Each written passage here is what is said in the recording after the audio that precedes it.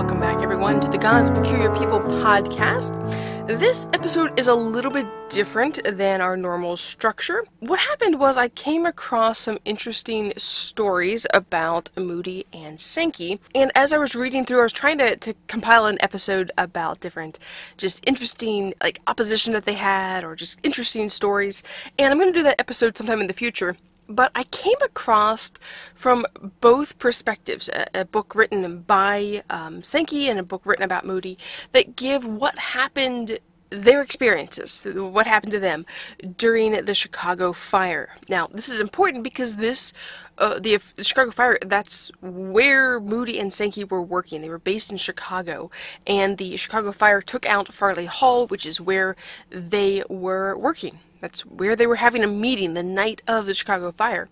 It just gives us a little bit of, a better insight into these men's lives, what they remembered or what happened during the Chicago fire. So I thought that'd be interesting to, it's nothing that I created. I'm just going to read from books, the excerpts that I found about this. I thought it would be kind of an interesting thing to read. Hopefully you will enjoy it, find it interesting. So this will be first Sankey's perspective, and then Moody's perspective. And like I said, there's so much we could talk about Moody and Sankey. I have a lot of different ideas. There's some other, we didn't even get with Moody. We didn't even get to his time founding schools. We didn't even touch on that really. And there's more about Sankey as well. We could discuss some things that happened during the meetings, his later life. But we're going to be moving on from Moody and Sankey next week. We'll come back to them at some point, possibly after the new year, unless I get inspiration. But we'll talk about them later. Next week we'll actually talk about someone who is connected with them, which I did not realize. What's been fun about this is just seeing all the connections. People who lived at the same time as Moody and Sankey that I didn't just, you hear the names, you read about people individually many times, but then to see the connections of who could have worked with Moody. That's someone, not next week, but in the coming weeks, we're going to talk about someone who could have taken Sankey's job, who actually was offered it first, which is very interesting. Just seeing how all these people connect and intertwine is a lot of fun. So, like I said, there's more to Moody and Sankey's story, but we'll come back to that later. There's more people that I want to highlight before the end of the year, and I just want to do a little more research about their lives on the road and the sea before we dive into that more. So, expect to see them back again soon, both maybe together a little bit or individually, but they will be back. And I want to apologize, I just realized I said Farley Hall, it's Farwell Hall. Sorry, wrong pronunciation of the hall. I saw it written and I was like, oh yeah, it's not Farley, it's Farwell. Added an extra sound in there. Alright, well let's begin with Sankey's account of the Chicago fire. So it begins. Sunday evening, October 8th, 1871. We were holding a meeting in Farwell Hall, which was crowded to the doors. At the close of his address, Mr. Moody asked me to sing a solo, and standing by the great organ at the rear of the platform, I began the old familiar hymn, Today the Savior Calls. By the time I had reached the third verse, Today the Savior calls, for refuge fly, the storm of justice falls, and death is nigh. My voice was drowned by the loud noise of the fire engines rushing past the hall, and the tolling of bells, among which we could hear, ever and anon, the deep sullen tones of the great city bell, in the steeple of the old courthouse close at hand, ringing out a general alarm. Tremendous confusion was heard in the streets, and Mr. Moody decided to close the meeting at once, for the audience was becoming restless and alarmed. As the people dispersed, I went with Mr. Moody down the small back stairway leading into the old arcade court, and from our position there we watched the reflection of the fire, half a mile away, on the west side of the city, as it cast its ominous glare against the sky. After a few moments we separated, I to go over the river to where the fire was raging, and he to his home on the north side. We did not meet again for more than 2 months. On reaching the scene of the fire, I found a whole block of small framed buildings burning fiercely. I insisted in tearing down some board fence to try to keep the fire from spreading to the adjoining territory. While thus engaged, the wind from the southwest had arisen almost to a hurricane, and the flying embers from the falling buildings were quickly caught up and carried high upon the roofs of the houses adjoining, which were soon in flames. Thus the fire spread from building to building and from block to block, until it became evident that the city was doomed. All this time, the fire was moving towards Farwell Hall, and the business center of the city. I now gave up the fight, and made haste to recross the river, hurrying back to my quarters, my living room and office, in the Farwell Hall building. The fire followed so rapidly that several times I had to shake the falling embers from my coat. Arriving at the hall, I gathered up a number of belongings which I especially wished to save, and placing them close to the door of my office, went out to find a conveyance so as to transfer them to a place of safety. It was now between 1 and 2 o'clock in the morning, and not a carriage or truck could be found. While still looking for a conveyance, I saw in the distance, coming up Clark Street, a horse attached to an express wagon, running at full speed, without a driver, 10 or 15 men running after it, trying to capture the animal. I made a dash for the flying steed, but in turning from one street into another he slipped and fell, and in a moment a crowd of men were on top of him, each claiming the right of possession. Not caring to share in the contest, I returned to the hall, and commenced the task of carrying my effects towards Lake Michigan, half a mile distance. On the way to the lake, I passed the present location of the Palmer House, then being erected, the foundation of which had only been built to the level of the street. Believing that the room's underground passages could afford a temporary place of security for some of my things, I walked on a plank down into the cellar, and hid 2 large valises in the darkest corner I could find. As yet, only a few people were moving out of their homes in this section of the city, and as I noticed the seeming indifference of those who came to the windows of their houses, I called out to them to escape for their lives, as the city was doomed to destruction. Some became alarmed, others only laughed. I returned to the hall for another load of my belongings, and after securing all I could carry, started in a more direct route for the lake, the streets being lighted up by the glare of the oncoming conflagration. After getting about halfway to the shore, I stopped and deposited my burden on the front steps of a fine residence I was passing, thinking I would soon return and find them there. Again, for the 3rd time, I went back to my rooms, and gathering up a few articles, started for the stone steps. I found, however, on reaching the house, that the things I had left were covered several feet deep with other people's belongings, and I never saw them again. By this time the people were fully awake, rushing to the street, or anxiously looking out their windows and from the tops of their houses in the direction of the fire. I could not help thinking of the Bible story of the destruction of the cities of the plain in long ago, as many still made light of those who said the city would be destroyed. The air was filled with flying sparks of fire, resembling a spring snowstorm, when the sky is filled with huge falling flakes. As I pressed on, 2 men carrying a sick man on a stretcher overtook me.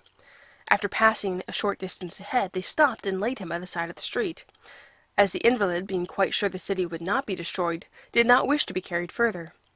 As soon as the carriers had been paid off and discharged, I employed them to assist me in carrying my effects to the lakeside. But before we reached our destination, and looking westward, they saw the fire was sweeping through the southeastern section of the city where they lived. Dropping my goods in the middle of the street, and without waiting for compensation, they rushed away to secure their own homes. Again I secured help, and at last reached the lake, where I deposited my trunks and possessions close by the edge of the water, with the thought that if the flames came to the edge of the lake, I would walk into the water and be saved from the heat. Remembering my first attempt at carrying my goods away from Farwell Hall, I returned to the Palmer House block to secure, if possible, my first cargo, very much fearing that the things would not be there when I reached the place, as I thought some night wanderer might have noticed my leaving them, and appropriated them to his own use. Much to my joy, I found them still there, and carried them away to the lake. By this time I was greatly exhausted, and much famished for want of water, that along the shore being not fit to drink. I asked another refugee, who was in like case with myself, watching his little store of precious things, if he would look out for mine, while I returned into the city to get some water to drink. The man consenting, I went back to Wabash Avenue, one of the finest residential streets in the city, and entering one of the large houses, asked if I might have some water. I was told to go into the rear of the building, and get all I wished. I found a faucet, but on attempting to draw water, air rushed out instead. This was my first intimation that the waterworks, 2 miles to the northward, had been destroyed. A few minutes later I heard a terrific explosion which seemed to shake the city, and was told that the city gasworks had blown up. Things began to look very desperate. No water, no light in the houses, and the city in flames. I made my way back again to the lake, and wrapping myself in a great overcoat, lay down behind one of the large trunks which I had saved. Thus sheltered from the wind, I slept for an hour.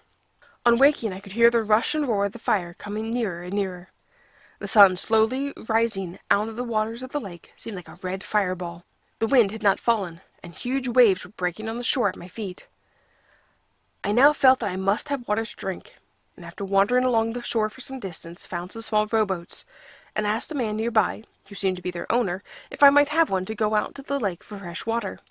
Yes, he said, if you can manage the boat, you can have it, as we are not likely to have much more boating in this section for some time to come. So I took possession of one, and rowed down to where my goods were deposited. Rolling them on board, I made my way out into the lake, passing through the piling on which the railway was built in front of the city. After getting my boat through the piling, I rowed out far enough to find fresh water. Then, tying my boat to some timbers that were being used for the erection of a new water break, I climbed upon the pile of lumber, and for several hours watched the destruction of the city. Every few minutes a loud explosion was heard. I afterwards learned that these were caused by the blowing up of buildings, by order of General Sheridan, who was in the city at the time, so as to form a barrier against the fire and prevent its spreading to the southward. It was interesting to watch the tramps and thieves carrying away on their backs large bales of silk and satin goods which they had taken from the burning stores in the wholesale district. Most of them followed the railway track southward, not knowing that at the place where the track reached the land a company of fire insurance agents were waiting with open arms to relieve them of their burdens. The day wore away, but the city was still burning, and as the sun was sinking in the west, a song came into my mind which I had been singing a few days before in Mr. Moody's large Sunday school on the north side, and I sang it through as I sat there, waves beating about me. The first verse was as follows. Dark is the night, and cold the wind is blowing. Nearer and nearer comes the breaker's roar. Where shall I go, or whither fly for refuge? Hide me, O my Father, till the storm is o'er. I finally determined to get back to land, but was not aware of the fact that the riding of my boat upon the waves had almost sawn asunder the line which had been attached to the timber. As I jumped into the boat, the line broke, and I was swept out into the lake, the waves sweeping over my little craft. For a moment I was in real danger of being lost, but I soon had the boat under control, and after a few moments of hard work, reached the shore in safety. I then secured a drayman, who for the sum of $10 agreed to carry me and my effects to the unburned end of the Fort Wayne and Chicago Railroad, if he could find it.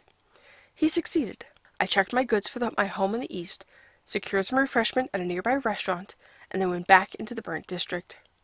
Farwell Hall was gone, and every building in that part of the city had disappeared.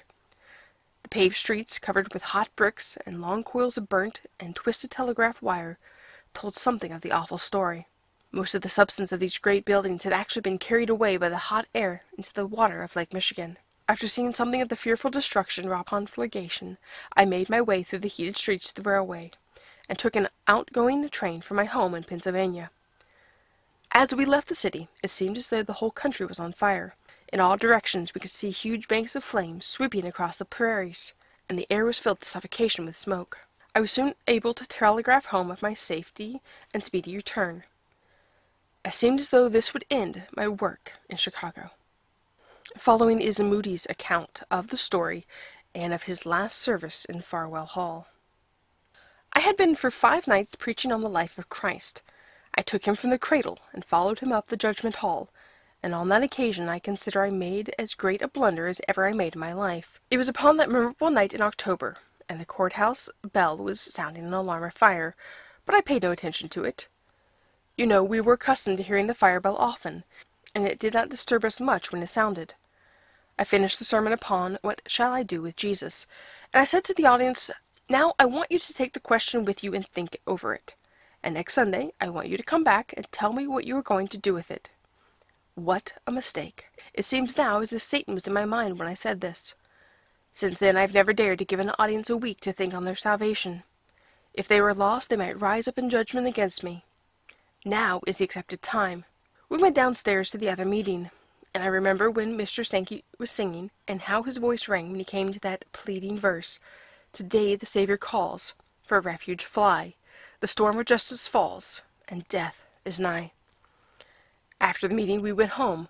I remember going down the street with the young man who was probably in the hall tonight, and saw the glare of flames. I said to the young man, This means ruin to Chicago. About 1 o'clock Farwell Hall went.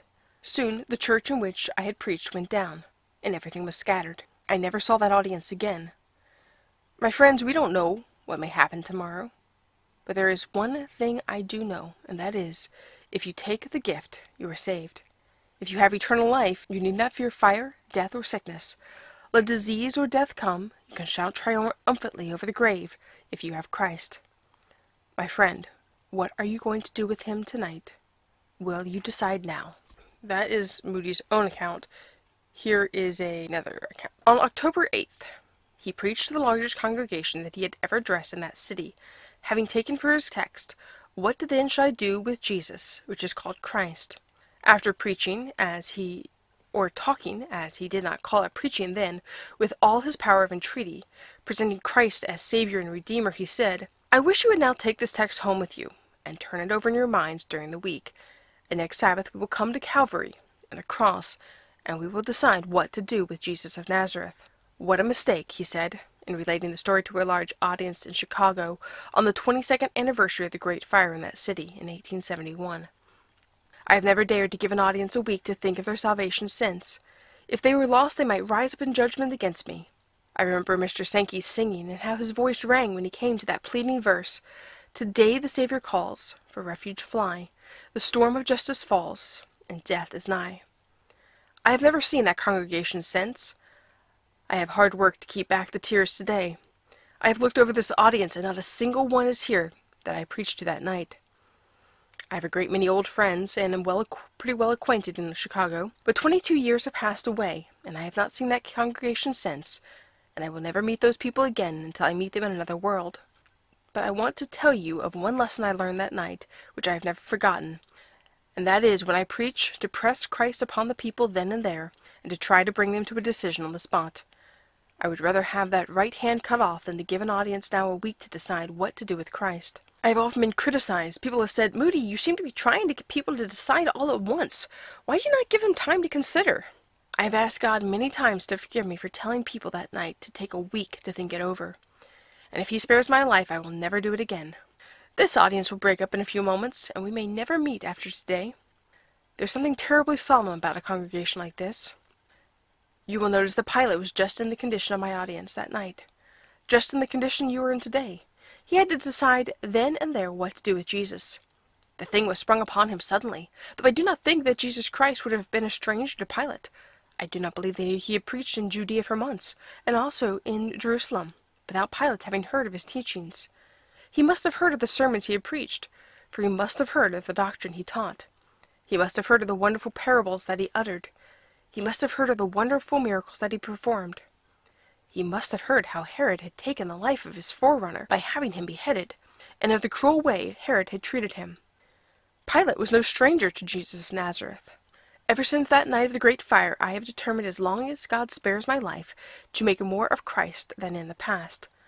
I thank God that he is 1,000 times more to me than he was 22 years ago. I am not what I wish I was, but I am a good deal better than I was when Chicago was on fire. The Great Fire swept out of existence both Farwell Hall and the Illinois Street Church.